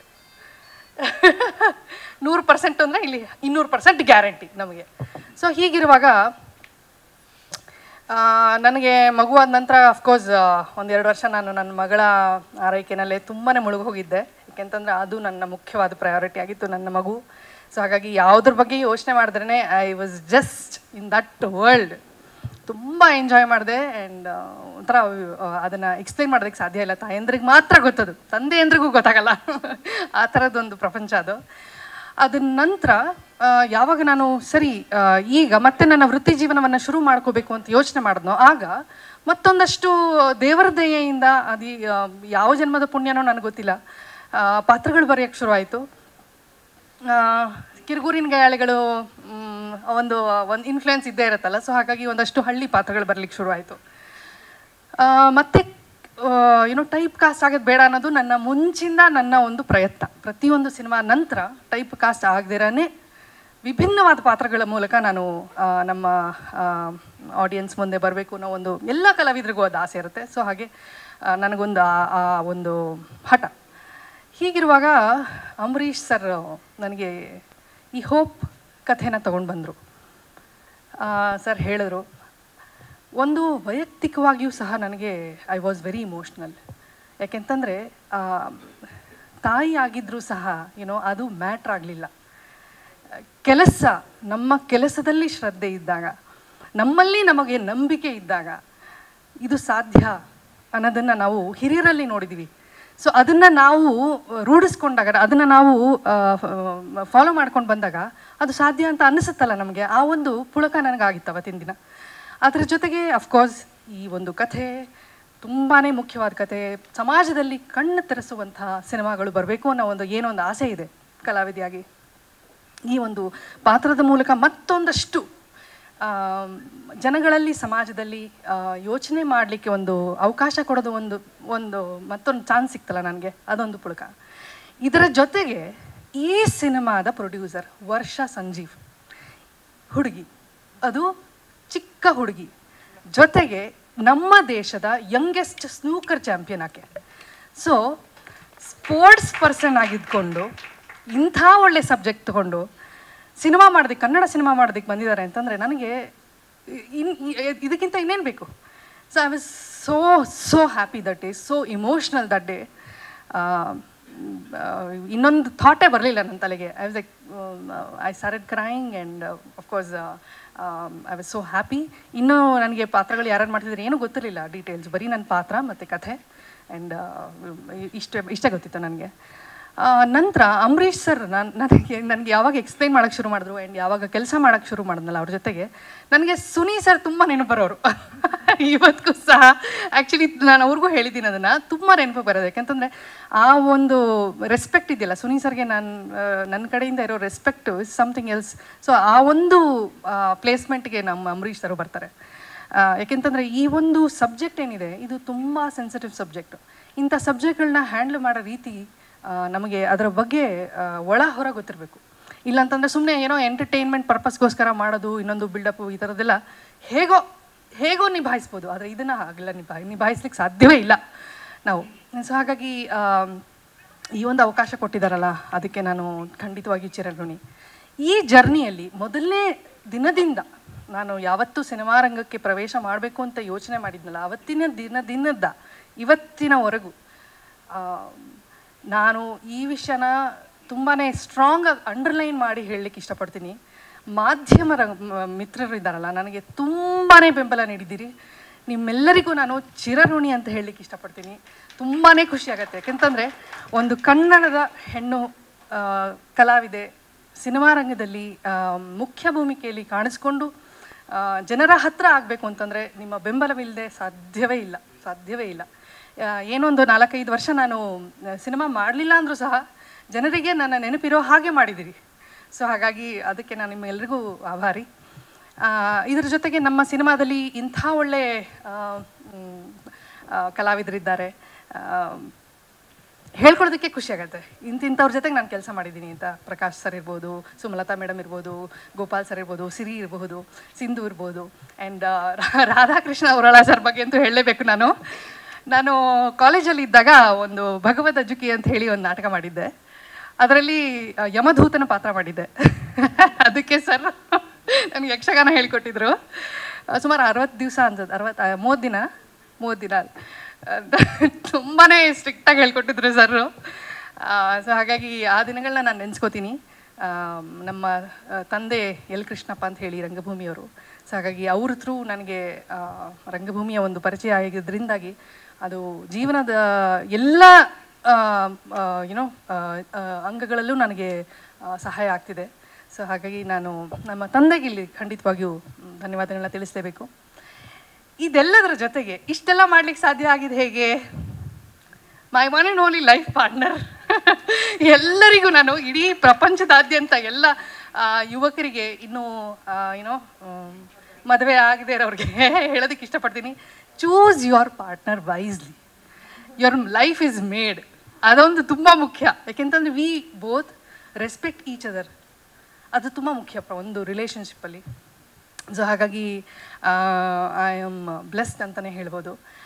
ಇವತ್ತಿನ ದಿವಸ ನಿಮ್ಮೆಲ್ಲರ ಜೊತೆಗೂ ಈ ಒಂದು ಸ್ಟೇಜ್ನಲ್ಲಿ ಇಷ್ಟೆಲ್ಲ ಹಂಚ್ಕೊಳ್ಳೋದಕ್ಕೆ ಅವಕಾಶ ಮಾಡಿಕೊಟ್ಟಂಥ ನಮ್ಮ ಹೋಪ್ ಎಲ್ಲರಿಗೂ ನಮಸ್ಕಾರ. ನನ್ನೆಲ್ಲ ಆತ್ಮೀಯದ ಮಾಧ್ಯಮದ ಸ್ನೇಹಿತರೆ, ಗಣ್ಯಮಾನ್ಯರೇ, ಹಾಗೂ ವಿಶೇಷವಾಗಿ ನಮ್ಮ ಹೋಪ್ ಸಿನಿಮಾದ ಸಂಪೂರ್ಣ ಚಿತ್ರತಂಡ, ಅದರ ನಿರ್ಮಾಪಕರು, ಯುವತಿ ಕುಮಾರಿ, ಸ್ಪೋರ್ಟ್ಸಲ್ಲೂ ಚಾಂಪಿಯನ್, ಸ್ಪೋರ್ಟ್ಸಲ್ಲೂ ಚಾಂಪಿಯನ್ ಇದ್ದಾರೆ. ಇವತ್ತು ಎಂಟರ್ಟೈನ್ಮೆಂಟ್ನಲ್ಲೂ ಕ್ರಿಯೇಟಿವ್ ವರ್ಕಿಗೂ ಕೈಗೆತ್ಕೊಂಡಿದ್ದಾರೆ. ಸಣ್ಣ ವಯಸ್ಸಿನಲ್ಲಿ ದೊಡ್ಡ ಸಾಧನೆಯನ್ನು ಮಾಡಿಕೊಟ್ಟಿರುವಂಥ ಕುಮಾರಿ ವರ್ಷ ಸಂಜೀವಿನಿಯವರ ಶುಭಾಶಯನ ಕೋರುತ್ತೇನೆ. ಮೊದಲನೇದಾಗಿ ನಿರ್ಮಾಪಕರು ಅವರಿಗೆ ಶುಭಾಶಯನ ಕೋರುತ್ತಾ, ಹಾಗೆ ನಿರ್ದೇಶಕರಾಗಿರುವಂಥ ಯುವಕರು ಆಗಿರುವಂಥ ಅಂಬರೀಷ್ ಅವರು ಮತ್ತು ಗೋಲ್ಡಿ ಪ್ರೊಡಕ್ಷನಿನ ಎಲ್ಲ ಸಂಬಂಧಪಟ್ಟ ಎಲ್ಲ ಸಂಸ್ಥಾಪಕರು ಮತ್ತು ಈ ಸಿನಿಮಾದ ಮುಖ್ಯ ಪಾತ್ರ ವಹಿಸಿರುವಂಥ ಶ್ರೀವತ್ಸ ಅವರು ಮತ್ತು ಇನ್ನೆಲ್ಲ ನಮ್ಮ ಪ್ರಮೋದ್ ಶೆಟ್ಟರು ಮತ್ತು ಎಲ್ಲ ಇತರ ಕಲಾವಿದರ ಉಪಸ್ಥಿತಿಯನ್ನು ಗೌರವಿಸಿ ಭಾಳ ಒಳ್ಳೆ ಟಾಪಿಕ್ ತೊಗೊಂಡಿದ್ದಾರೆ. ಹೋಪ್ ಅನ್ನೋಂಥದ್ದು. ನನ್ನ ಸ್ನೇಹಿತರು ನಮ್ಮ ಮಂಜುನಾಥ್ ಅವರು ನನ್ನ ಜೊತೆ ಬಂದಿದ್ದಾರೆ. ಅವರೇ ನಾನು ಕರ್ಕೊಂಡು ಬಂದರು ಇವತ್ತು ಈ ಕಾರ್ಯಕ್ರಮಕ್ಕೆ. ಆತ್ಮೀಯರೇ, ಟ್ರಾನ್ಸ್ಫರ್ ಅನ್ನೋಂಥದ್ದು ನಮ್ಮ ಸರ್ಕಾರದ ಮುಖ್ಯ ಭಾಗ. ಸೊ ಅದರಲ್ಲೇ ನಾವು ಮುಳುಗಿರೋರು. ಸೊ ಅದರಲ್ಲೇ ಮುಳುಗಿರೋಂಥದ್ದು, ಅದರ ಅನುಭವ ಫಸ್ಟ್ ಸ್ಟ್ಯಾಂಡಲ್ಲಿ ಒಂದಿಷ್ಟು ಅರ್ಥ ಮಾಡ್ಕೊಂಡಿರೋರು. So interesting topic. ಟ್ರಾನ್ಸ್ಫರ್ ಅನ್ನೋಂಥದ್ದು ದೊಡ್ಡ ಪಿಡುಗು. It's A big challenge. ಹಾಗಾಗಿ ಇದ್ರ ಮೇಲೆ ಬೆಳಕು ಚೆಲ್ಲುವಂಥ ಪ್ರಯತ್ನ ಮಾಡಿರುವಂಥದ್ದು ನಿಜಕ್ಕೂ ಶ್ಲಾಘನೀಯ. ಇಡೀ ಸಮಾಜಕ್ಕೆ ಒಂದು ಅವಶ್ಯಕತೆ ಮತ್ತು ಪ್ರಮುಖವಾಗಿರೋಂಥ ಒಂದು ವಿಚಾರ. ಎಲ್ಲ ಒಂದು ಕಡೆ ಯಾರೋ ಟ್ರಾನ್ಸ್ಫರು, ಕೆಲವು ವ್ಯಕ್ತಿಗಳು ಯಾರೋ ಎಲ್ಲೋ ಹೋಗ್ತಾರೆ ಅನ್ನೋದಲ್ಲ. It's impact on the society. ಎಷ್ಟು ಮಟ್ಟಿಗೆ ಅದು ಪರಿಣಾಮವನ್ನು ಬೀರ್ಬೋದು ಅನ್ನೋಂಥದ್ದು ಭಾಳಷ್ಟಿದೆ. ಹಾಗಾಗಿ it can make huge impact. Transfer policy ಮತ್ತು ಟ್ರಾನ್ಸ್ಫರ್ನ ಡಿಮೆರಿಟ್ಸ್ ಇಸ್ ವೆರಿ ಇಂಪಾರ್ಟೆಂಟ್. ಹಲವಾರು ಅಂಗಗಳಿದ್ದಾವೆ, ಕಾರ್ಯಾಂಗ, ನ್ಯಾಯಾಂಗ. ಮಧ್ಯದಲ್ಲಿ ಏನು ನಮ್ಮ ಸರ್ಕಾರದ ಮಧ್ಯ ನಡೆಯುವಂಥ ಜಟಪಟಗಳು ಅಲ್ಲಿ ಇಲ್ಲಿ ಹಣ ಆಧಾರಿತವಾಗಿ, ಜಾತಿ ಆಧಾರಿತವಾಗಿ, ಇನ್ಫ್ಲುಯೆನ್ಸ್ ಆಧಾರಿತವಾಗಿ, ಪ್ರತಿಭೆ ಆಧಾರಿತವಾಗಿ, ನೀಡ್ ಆಧಾರಿತವಾಗಿ, ಮೆರಿಟ್ ಬೇಸ್, ಡಿಮೆರಿಟ್ಸ್ ಎಲ್ಲ ಆಸ್ಪೆಕ್ಟ್ಸ್ ಇದೆ. ಒಳ್ಳೆ ವಿಚಾರವಾಗಿ ಆಧಾರವಾಗಿಯೂ ಟ್ರಾನ್ಸ್ಫರ್ ಆಗುತ್ತೆ, ಬೇರೆ ಬೇರೆ ಕನ್ಸಿಡ್ರೇಷನಲ್ಲಿ ಆಗುವಂಥದ್ದು ಆಗುತ್ತೆ, ಜಾತಿ ಮೇಲ್ಗಳಾಗುವಂಥದ್ದು ಆಗುತ್ತೆ, ವಿವಿಧ ರೀತಿ. ಇದಕ್ಕೆಲ್ಲ ಪ್ರಶ್ನೆಗಳು, ಕನ್ಸರ್ನ್ಸ್ನ ಅಡ್ರೆಸ್ ಮಾಡಲಿಕ್ಕೆ ಹಲವಾರು ವೇದಿಕೆಗಳು ಇದ್ದಾವೆ. ಅದರಲ್ಲಿ ಏನೊಂದು ಸರ್ವಿಸ್ ಮ್ಯಾಟರಿನ ಅಡ್ಮಿನಿಸ್ಟ್ರೇಟಿವ್ ಟ್ರಿಬ್ಯುನಲ್ನಲ್ಲಿ ನಡೆಯುವಂಥ ಒಂದು ವಾದ ವಿವಾದಗಳನ್ನು ಭಾಳ ಉತ್ತಮವಾಗಿ ಸೇರೆಯನ್ನು ಹಿಡಿದು ಅದಕ್ಕೆ ಇರುವಂಥ ಡೈಮೆನ್ಷನ್ಸ್ನೆಲ್ಲ ತೋರ್ಸೋಕ್ಕೆ ಮಾಡಿದ್ದಾರೆ. ನಿಜಕ್ಕೂ ನಮಗೂ ಒಳ್ಳೆಯದು. ಈ ರೀತಿ ಸಮಾಜದಲ್ಲಿ ಹೆಚ್ಚು ಜಾಗೃತಿಯನ್ನು ಮೂಡಬೇಕು. Lot of awareness needs to be created. ಹಾಗಾಗಿ ಸಮಾಜ ಎಲ್ಲೋ ಕೆಲವು ವ್ಯಕ್ತಿಗೆ ಸೀಮಿತವಾಗಿರೋದಲ್ಲ, ಇಡೀ ಸಮಾಜಕ್ಕೆ ಅಕೌಂಟಬಲ್ ಇರುವಂಥದ್ದು. So it is very accountable. So ಇಡೀ ಸಮಾಜಕ್ಕೆ ನಾವು ಅದನ್ನು ಪಾರದರ್ಶಕವಾಗಿ ಅಕೌಂಟಬಲ್ ಆಗಿ ನಡೆಸುವಂಥ ಪ್ರಯತ್ನ ಆಗಬೇಕು. ಈ ಪ್ರಯತ್ನವನ್ನು ಮಾಡಿದ್ದೀರಾ. Very sensitive, challenging subject. ಆ ಡೈಮೆನ್ಷನ್ನ ತರೋದು ಸುಲಭ ಅಲ್ಲ, ತರುವಂಥ ಪ್ರಯತ್ನವನ್ನು ಮಾಡಿದ್ದೀರಾ. ಇವತ್ತು ಟ್ರೈಲರ್ನ ಲಾಂಚ್ ಮಾಡಿದ್ದೀನಿ. ಹಾಗಾಗಿ ನಾನು ಅಂದ್ಕೊಂಡಿಲ್ಲ ಹೋಪ್ ಅಂದರೆ ಟ್ರಾನ್ಸ್ಫರ್ ಬಗ್ಗೆ ಅಂತ ಗೊತ್ತಿರಲಿಲ್ಲ ನನಗೂ. ಹೋಪ್ ಅಂದರೆ ಭರವಸೆಯಲ್ಲಿ ಬದುಕುವಂಥದ್ದು. ನಾವು ಭರವಸೆಯಲ್ಲಿ ಬದುಕೋದಕ್ಕೆ, ಭರವಸೆ ಇಟ್ಕೊಂಡೆ ನಾವು ಪ್ರತಿಯೊಬ್ಬರು ಬದುಕಲಿಕ್ಕೆ ಸಾಧ್ಯ. ಹಾಗಾಗಿ ಭರವಸೆಯಿಂದ ಬದುಕೋದು ಯಾವ ಸಬ್ಜೆಕ್ಟು ಅಂತ ಅನ್ನೋದು ನನಗೂ ಗೊತ್ತಿರಲಿಲ್ಲ. ಇಲ್ಲಿ ಬಂದೆ, ನೀವು ಸಬ್ಜೆಕ್ಟ್ ಹೇಳಿದ್ದೀರಾ. ಹಾಗಾಗಿ ವೆರಿ ಇಂಟ್ರೆಸ್ಟಿಂಗ್. ನನಗೂ ಸಾಕಷ್ಟು ಒಳ್ಳೆಯ ಮತ್ತು ಕೈ ಎರಡೂ ಅನುಭವ ಆಗಿದೆ ಇದರಲ್ಲಿ. ಹಾಗಾಗಿ ಇನ್ನು ಒಳ್ಳೆಯದಾಗಲಿ ತಮ್ಮ ಪ್ರಯತ್ನ. ನಿಜಕ್ಕೂ ಸಮಾಜಕ್ಕೆ ಈ ಒಂದು ಕ್ರಿಯೇಟಿವ್ ಮೂಲಕ, ಸಿನಿಮಾ ಮೂಲಕ ಸಮಾಜಕ್ಕೆ ಭಾಳಷ್ಟು ಪರಿಣಾಮಕಾರಿ. ಯಾಕೆಂದರೆ ಇಟ್ಸ್ ಮೇನ್ ರೆಸ್ಪಾನ್ಸಿಬಿಲಿಟಿ. ಇಲ್ಲದೆ ಸಮಾಜದಲ್ಲಿ ಜಾಗೃತಿಯನ್ನು ಮೂಡಿಸ್ಲಿಕ್ಕೆ ಸಾಧ್ಯವೇ ಇರಲ್ಲ. Cinema most effective media, most effective. ಇಷ್ಟು ಎಫೆಕ್ಟಿವ್ ಇದೆ ಅಂದರೆ ಎಲ್ಲರಿಗೂ ತಿಳುವಳಿಕೆ ಮೂಡಿಸ್ಲಿಕ್ಕೆ ಸಾಧ್ಯವಿದೆ. ಹಾಗಾಗಿ ಇಷ್ಟು ಶಕ್ತಿ ಇರುವಂಥ ಈ ಸಿನಿಮಾಕ್ಕೆ ಹೆಚ್ಚೆಚ್ಚು ಶಕ್ತಿ ಬರಬೇಕು, ಇನ್ನೂ ಚೆನ್ನಾಗಿ ಬೆಳಿಬೇಕು. ಇನ್ನು ನಮ್ಮ ಸಿನಿಮಾ ರಂಗ ಎತ್ತರಕ್ಕೆ ಬೆಳಿಬೇಕು. ಹ್ಯೂಜ್ ಪೊಟೆನ್ಷಿಯಲ್ ಇದೆ. ಕೊರಿಯಾ ಅಂತ ಸಣ್ಣ ದೇಶ, $1 ಟ್ರಿಲಿಯನ್ $1 ಬರೀ ಎಂಟರ್ಟೈನ್ಮೆಂಟಲ್ಲಿದೆ, ಎಂಟರ್ಟೈನ್ಮೆಂಟಲ್ಲಿ. ಸೊ ಇಮ್ಯಾಜಿನ್ ಮಾಡಿ ಎಷ್ಟು ದೊಡ್ಡ ಶಕ್ತಿ ಇದೆ ಇದಕ್ಕೆ. ಸೊ ನಾವು ನಮ್ಮ ಕರ್ನಾಟಕವನ್ನು ಇಡೀ ಪ್ರಪಂಚಕ್ಕೆ ನಮ್ಮ ಭಾಷೆನೂ ಬೆಳೆಸ್ಬೋದು. ನಮ್ಮ ಕೊರಿಯಾ ಭಾಷೆನ ಎಷ್ಟು ಜನ ಕಲಿಸ್ಬಿಟ್ಟಾರೆ ಬಿಕಾಸ್ ಆಫ್ ಎಂಟರ್ಟೈನ್ಮೆಂಟ್ ಇಂಡಸ್ಟ್ರಿ. ಎಷ್ಟೋ ಜನ ಕೊರಿಯನ್ ಭಾಷೆ ಬರುತ್ತೆ ಗೊತ್ತಾ ನಿಮಗಿದು? ಆ ಶಕ್ತಿ ಎಂಟರ್ಟೈನ್ಮೆಂಟ್ ಇಂಡಸ್ಟ್ರಿಗಿದೆ. ಸೊ ನೀವು ಎಷ್ಟು ಬೇಕಾದ್ರೆ ಟ್ಯಾಲೆಂಟ್ ಇದೆ, ಪೊಟೆನ್ಷಿಯಲ್ ಇದೆ. ಇವತ್ತು ಯಾರು ಏನು ಬೇಕಿಲ್ಲ, ನಿಮ್ಮ ಟ್ಯಾಲೆಂಟ್ ಇದ್ದರೆ ನೀವು ಎಲ್ಲಿ ಬೇಕಾದ್ರೂ ಹೋಗ್ಬೋದು. ದಿಸ್ ಇಸ್ ಟ್ಯಾಲೆಂಟ್ ಎರ, ಸೆಂಚುರಿನೇ ಟ್ಯಾಲೆಂಟ್ ಎರ. ಸೊ ಹಾಗಾಗಿ ಟ್ಯಾಲೆಂಟ್ ಇಟ್ಕೊಂಡು ಏನನ್ನು ಬೇಕಾದ್ರೆ ಸಾಧಿಸ್ಬೋದು. ಸಾಧನೆಯನ್ನು ಮಾಡಿ ಎಲ್ಲ ಕಲಾವಿದರಿಗೆ ನಾನು ಶುಭಾಶಯನ ಕೋರ್ತೀನಿ. ನಮ್ಮ ಸರ್ಕಾರದ, ನನ್ನ ಇಲಾಖೆಯಲ್ಲಿ ಎಂಟರ್ಟೈನ್ಮೆಂಟು ಮೇನ್ ಆಗಿದೆ. ಎ ವಿ ಜಿ ಸಿ ಮತ್ತು ಲರ್ನಿಂಗ್ ಎರಡೂ ನನ್ನ ಇಲಾಖೆ ಅಡಿಯಲ್ಲೇ ಇದೆ. Technology and teaching. ಸೊ ಎರಡೂ ಇರುವಂಥದ್ದು ನನ್ನ ಇಲಾಖೆಯಲ್ಲಿ. ನಾವು ಸಾಕಷ್ಟು ಪ್ರಯತ್ನವನ್ನು ಮಾಡ್ತಾಯಿದ್ದೀವಿ ಇದನ್ನು ಪ್ರಮೋಟನ್ನು ಮಾಡಲಿಕ್ಕೆ. ಇನ್ಫಾರ್ಮೇಷನ್ ಪಬ್ಲಿಸಿಟಿ ಇನ್ನೊಂದಿದೆ ಭಾಗ, ಅದರ ಮೇನ್ ಲರ್ನಿಂಗ್ ಪಾರ್ಟು ಮತ್ತು technology. A V G C studio ಅಂತ ಒಂದು ಮಾಡಿದ್ದೀವಿ ನಮ್ಮ ಮಹದೇವಪುರದಲ್ಲಿ. ಅಲ್ಲಿ ನೀವು ಸಿನಿಮಾ ಸ್ಟಾರ್ಟಿಂಗಿಂದ ಬಂದು ಎಂಡಲ್ಲಿ ಒಂದೇ ಜಾಗದಲ್ಲಿ ಸಿನಿಮಾ ಪ್ರೊಡ್ಯೂಸ್ ಮಾಡಿ ಹೋಗ್ಬೋದು. ನೀವೆಲ್ಲೂ ಹೋಗ್ಬೇಕಾಗಿಲ್ಲ, ಒಂದೇ ಜಾಗದಲ್ಲಿ ಎಲ್ಲವನ್ನು ಮಾಡಲಿಕ್ಕೆ ಸಾಧ್ಯ ಇದೆ ಅಂತ ಒಂದು ಅದ್ಭುತವಾಗಿ ಮಾಡಿದ್ವಿ. ಅದನ್ನು ನೋಡ್ಲೂಬೋದು, ತಾವು ನೋಡಿ. ಮತ್ತು ಒಳ್ಳೆ ಇನ್ಸ್ಟಿಟ್ಯೂಷನ್ ಕಟ್ಟೋಣ. ಇನ್ನೂ ಒಳ್ಳೇದಾಗಲಿ. ಮತ್ತೊಮ್ಮೆ ವರ್ಷ ಶುಭಾಶಯಗಳು. ಶ್ವೇತಾ ಅವರೇ ಶುಭಾಶಯ. ಅಂಬರೀಷ್ ನಿರ್ದೇಶಕರು ಕೈ ಚಳಕ, ಒಳ್ಳೇದಾಗಲಿ. ನೀವೆಲ್ಲರೂ ಇಲ್ಲಿಗೆ ಬಂದಿದ್ದು ತುಂಬಾ ಖುಷಿ ಆಗ್ತದೆ ಆ್ಯಂಡ್ ಧನ್ಯವಾದಗಳು.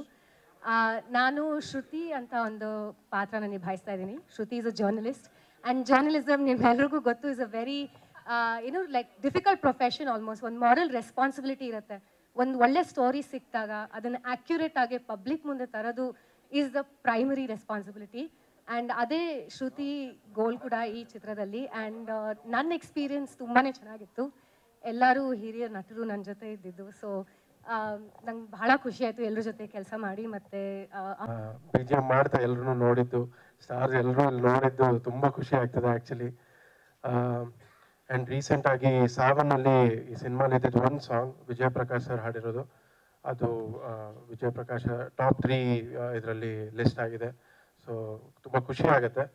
ಫಸ್ಟ್ ಆಫ್ ಆಲ್ ಈ ಥರ ಒಂದು ಮೆಸೇಜ್ ಇರೋ ಫಿಲ್ಮ್ನ ಎಂಟರ್ಟೈನಿಂಗ್ ಆಗಿ ಪಬ್ಲಿಕ್ಕಿಗೆ ಇಷ್ಟ ಆಗೋ ಥರ ಹೇಳೋದೇ ಬಿಗ್ಗೆಸ್ಟ್ ಚಾಲೆಂಜ್. ಸೊ ಆ ಚಾಲೆಂಜಲ್ಲಿ ಈ ಫಿಲ್ಮ್ ತುಂಬ ಚೆನ್ನಾಗಿ ಸಕ್ಸೀಡ್ ಆಗಿದೆ ಅನಿಸುತ್ತೆ. ಥಿಯೇಟರಲ್ಲಿ ನೀವು ಈ ಸಿನಿಮಾ ಕೂತ್ಕೊಂಡು ನೋಡಿದಾಗ ನಿಮಗೆ ಮೆಸೇಜು ಇದೆ, ಅಟ್ ದ ಸೇಮ್ ಟೈಮ್ ನಿಮಗೆ ಬೋರ್ ಹೊಡಿಯಲ್ಲ ಸಿನಿಮಾ, ಅಷ್ಟು ಚೆನ್ನಾಗಿ ಬಂದಿದೆ. So and thank you Naveen sir, ನನ್ನ ಸಾಂಗ್ಸ್ ಆ್ಯಂಡ್ ಟ್ರೈಲರ್ನ ಮಿಕ್ಸ್ ಮಾಡಿದವರು, the whole technical department, Hari sir also, ಎಲ್ಲರದ್ದು ಇನ್ಪುಟ್ಸ್ ಇದೆ. ಸೊ ತುಂಬ ಚೆನ್ನಾಗಿ ಬಂದಿದೆ and thank you so much. Thank you first of all ಡೈರೆಕ್ಟರ್ಗೆ ಮತ್ತು ಪ್ರೊಡ್ಯೂಸರ್ ಅವ್ರಿಗೆ ಥ್ಯಾಂಕ್ಸ್ ಹೇಳಬೇಕು ಈ ಸಿನಿಮಾ ಆಪರ್ಚುನಿಟಿ ಕೊಟ್ಟಿದ್ದಕ್ಕೆ. ಆ್ಯಂಡ್ ಮೋರೋವರ್ ಹೇಳಬೇಕಂದ್ರೆ ನನಗೆ ಇದಕ್ಕೂ ಮುಂಚೆ ಮಾಡಿದ ಸಿನಿಮಾಗಳೆಲ್ಲ ಲೈಕ್ ಕಮರ್ಷಿಯಲ್ ಸಿನಿಮಾಗಳು. ಕಮರ್ಷಿಯಲ್ ಸಿನಿಮಾಸ್ ಕಟ್ ಮಾಡೋ ರೀತಿಯಾಗಲಿ ಅದು ಬೇರೆ ಪ್ಯಾಟ್ರನ್, ಟೋಟಲಿ ಬೇರೆ ಚಾಲೆಂಜು. ಆ್ಯಂಡ್ ಇದಕ್ಕೂ ಮುಂಚೆ ಮಾಡಿದ್ದ ಲೈಕ್ ಆಫ್ ಬೀಟ್ ಸಿನಿಮಾ ಅಂತ ಹೇಳಿದ್ರೆ ಅಮ್ಮಚ್ಚಿ ಎಂಬ ನೆನಪು ಅಂತ. ಸೊ ಅದಾದಮೇಲೆ ಲೈಕ್ ಅಂಥದ್ದೊಂದು ಚಾಲೆಂಜಿಂಗ್ ಸಬ್ಜೆಕ್ಟ್ ಸಿಕ್ಕಿದ್ದು ಅಂದರೆ ಹೋಪ್ ಅಂತೇಳಿ. So hope cinema over all ಹೇಳಬೇಕಂದ್ರೆ like political court drama. So ನಾನು ಏನು ಹೇಳೋದು ಬೇಕಿಲ್ಲ, ಡೈರೆಕ್ಟರ್ ಸರ್ 18ರಿಂದ 20 ನಿಮಿಷ ಇಡೀ ಕತೆ ಹೇಳ್ಬಿಟ್ರು, ಪ್ರತಿಯೊಂದು ಪಾತ್ರದ ಬಗ್ಗೆ ಹೇಳ್ಬಿಟ್ರು. ಸೊ ಈಗ ನಾನು ಹೇಳ್ಬೇಕಾಗಿರೋದು ಇಷ್ಟೇ ಏನಂದರೆ ಲೈಕ್ ಓವರ್ ಆಲ್ ಸಿನಿಮಾ ಅಲ್ಲಿ 52 ಕ್ಯಾರೆಕ್ಟರ್ಸ್ ಇದೆ. ಸೊ 52 ಕ್ಯಾರೆಕ್ಟರ್ಸ್ನ ಇಡೀ ಸಿನಿಮಾದಲ್ಲಿ ಯಾರು ಮೇನ್ ಲೀಡ್ ಆಗಿ ಯಾರಿದ್ರು ಸೊ ಜೊತೆಯಲ್ಲಿರುವಂಥ ಎಲ್ಲ ಪಾತ್ರಗಳನ್ನ ಬ್ಯಾಲೆನ್ಸ್ಡ್ ಆಗಿ ಪ್ಲೇಸ್ ಮಾಡುವಂಥ ಚಾಲೆಂಜ್ ಇತ್ತು. ಸೊ ಅದಷ್ಟಕ್ಕೂ ಟೈಮ್ ತೊಗೊಂಡು ಸೊ ಯಾವುದೇ ಪ್ರೆಷರ್ ಇಲ್ಲದೆ ಸ್ವಲ್ಪ ಸ್ಪೇಸ್ ಕೊಟ್ಟಿದ್ದಕ್ಕೆ ಡೈರೆಕ್ಟರ್ವ್ರಿಗೂ ಮತ್ತು ಪ್ರೊಡ್ಯೂಸರ್ಗೂ ಇಬ್ಬರಿಗೂ ಥ್ಯಾಂಕ್ಸ್ ಹೇಳಬೇಕು.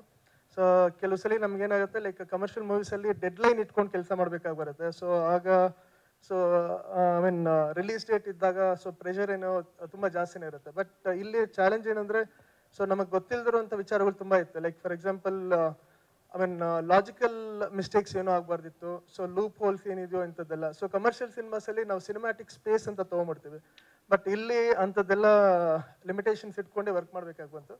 ಸೊ ನನ್ನ ಎಡಿಟಿಂಗ್ ಟೀಮಲ್ಲಾಗಲಿ ವಿನೋದ್ ಅಂತಾಗಲಿ ಹರ್ಷ ಆಗಲಿ ಸೊ ಇವರೆಲ್ಲರೂ ಕೂಡ ನನಗೆ ಬೇಸ್ ಲೈನ್ ವರ್ಕ್ ಮಾಡೋದಕ್ಕೆ ತುಂಬ ಸಪೋರ್ಟಿವ್ ಆಗಿದ್ರು. ಸೊ ಆ್ಯಂಡ್ ಡೈರೆಕ್ಟರ್ ಆಗಲಿ ಪ್ರೊಡ್ಯೂಸರ್ ಆಗಲಿ ಲೈಕ್ ಅವರು ಇಡೀ team so day and night ನಮ್ಮ ಜೊತೆ ವರ್ಕ್ ಮಾಡಬೇಕಾದ್ರೆ ಸಪೋರ್ಟಿವ್ ಆಗಿ ನಿಂತ್ಕೊಂಡಿದ್ರು. ಸೊ ಜಸ್ಟ್ ಏನೋ ದುಡ್ಡು ಹಾಕಿದ್ದೀವಿ ಸೊ ಮುಗೀತು ಅಂತಲ್ಲ, ಸೊ ಅವರು ಅಷ್ಟೇ ಇನ್ವಾಲ್ವ್ಮೆಂಟ್ ಕೊಟ್ಟಿದ್ರು. So because story ವರ್ಕಿಂದ like director ಜೊತೆ ಅವ್ರ ಇನ್ವಾಲ್ವ್ಮೆಂಟ್ ಇದ್ದಿದ್ದರಿಂದ ಸ್ಕ್ರೀನ್ ಪ್ಲೇ ವರ್ಕಲ್ಲಿ ಡೈರೆಕ್ಟರ್ ಬಂದು ಕುತ್ಕೊಂಡಿದ್ರು. ಸೊ ಎಲ್ರಿಗೂ ಥ್ಯಾಂಕ್ಸ್ ಹೇಳ್ತೀನಿ. Moreover I am very happy to work with senior actors. So ನಂದು 5ನೇ ಸಿನಿಮಾ ರಿಲೀಸ್ ಆಗ್ತಿರೋ 5ನೇ cinema. So thanks to entire team. Once again 2ನೇ ಸಿನಿಮಾ ಹೋಪ್. ನಾವು ಬೇಸಿಕಲಿ ಹಿಂದಿ ಡಿಸ್ಟ್ರಿಬ್ಯೂಟರ್ಸ್ ಆಲ್ರೆಡಿ ಹೇಳಿದ್ದೀನಿ. ಇಷ್ಟು ದಿವಸ ಕಮರ್ಷಿಯಲ್ ಆಸ್ಪೆಕ್ಟ್ ಇರೋ ಸಿನಿಮಾಗಳನ್ನು ಮಾಡಿದ್ವಿ. ಹೋಪ್ ಸಿನಿಮಾ ನೋಡಿದ ತಕ್ಷಣ ತಗೊಳ್ಳೋದಕ್ಕೆ ಮೇಜರ್ ಕಾರಣ ವರ್ಷ. ಅವ್ರಿಗಿದ್ದಿದ್ದು ಪ್ಯಾಷನ್ ಅಬೌಟ್ ದ ಮೂವಿ ಎಲ್ಲನೂ ನಮ್ಗೆ ತುಂಬಾ ಇಷ್ಟ ಆಯಿತು. ಅಷ್ಟು ಚಿಕ್ಕ ವಯಸ್ಸಲ್ಲಿ ಆ ಹುಡುಗಿಗೆ ಒಂದು ಸಮಾಜದ ಮೇಲೆ ಅಷ್ಟು ಕಾಳಜಿ ಇಟ್ಕೊಂಡು ಮಾಡ್ತಾ ಇರೋದ್ರಿಂದ ನಾವು ಆ ಹುಡುಗಿ ಜೊತೆ ಕೈ ಜೋಡಿಸ್ಬೇಕು, ಆ ಒಂದು ಇದು ಇಟ್ಕೊಂಡೇ ನಾವು ಡಿಸ್ಟ್ರಿಬ್ಯೂಷನ್ ತೊಗೊಂಡಿದ್ದು. ಈ ಸಿನಿಮಾ ತುಂಬ ಚೆನ್ನಾಗಾಗತ್ತೆ, ಚೆನ್ನಾಗೇ ಆಗತ್ತೆ, ಆ ಭರವಸೆ ನಮಗಿದೆ. ಚೆನ್ನಾಗಾಗಲಿ. All the best to the whole team. Thank you. Thank you so much ma'am.